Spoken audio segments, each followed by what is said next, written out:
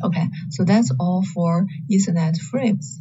Now let's start the part 3, overview of Ethernet switch. Actually, Ethernet switch is one of the most important devices in our network. So this is a typical architecture of a campus network. So you have a lot of hosts, you have a lot of client and servers, and then you need to use a lot of switch to connect them together. Actually, for switches, they also have several different layer switches. They have the access layer switch, and they have the aggregation layer switch, and also the call layer switch. Okay. Besides all these switch, we also have, for example, the firewall, the routers, and some other servers connected together, and finally to the internet. So this is the typical architecture of campus network. So the switch at different layer will provide different functions. Here we will focus on the layer 2 switch. So typically this access layer switch. Yeah, so layer 2 Ethernet switch is here. They can forward data through the Ethernet interface, and they can address and forward data only according to the MAC address. So we call it layer 2 Ethernet switch. Okay, so this is the working principles for switch. Actually, each switch will receive a frame, and then they can learn a table, and then they can forward the packet to the correct destination. So the frame sent by the host actually looks like this, right? That is a typical Ethernet frame. They have the source MAC address, destination MAC address, and in the payload, they also have the IP address, source and destination IP address, and also payload.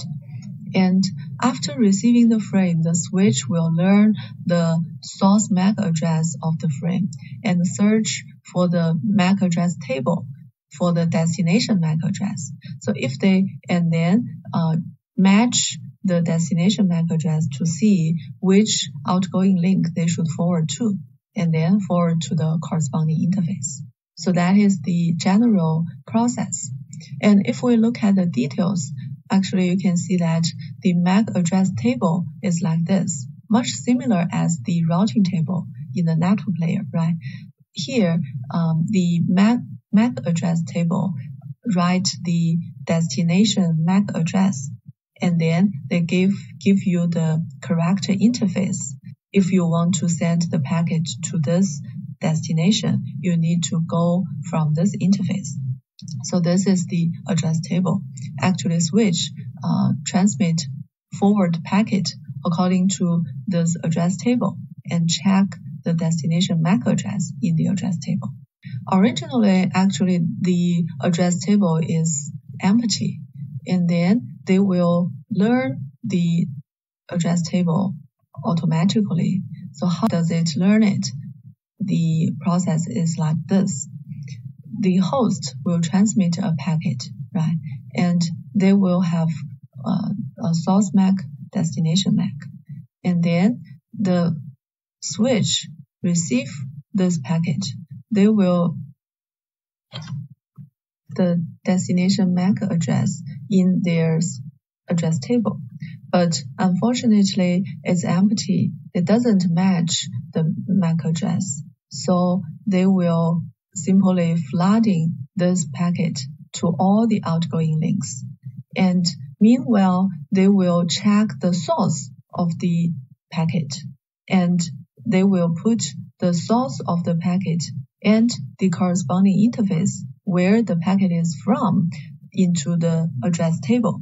And then by adding these entries in the table, the switch can know that next time if I receive a packet destined to this address, I should go send it, forward it from this interface. Then the packet is transmitted to this host, and the host will find that, okay, this packet is for me, then I should send the reply of this packet. And then this packet is transmitted again to the switch. And after that, the switch should write the corresponding MAC address, source MAC address of this packet. So this address, right, MAC2, and the corresponding interface, the interface 002 into its address table, because now the switch know that the MAC address 2 can be reached from this interface 2.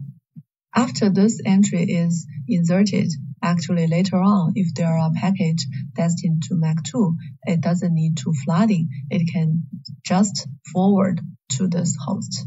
Then that's all for the MAC address learning on the switch. So by receiving packets and automatically learn the matching relationship through this packet, an address table can be set up, and the further packet can be correctly being forwarded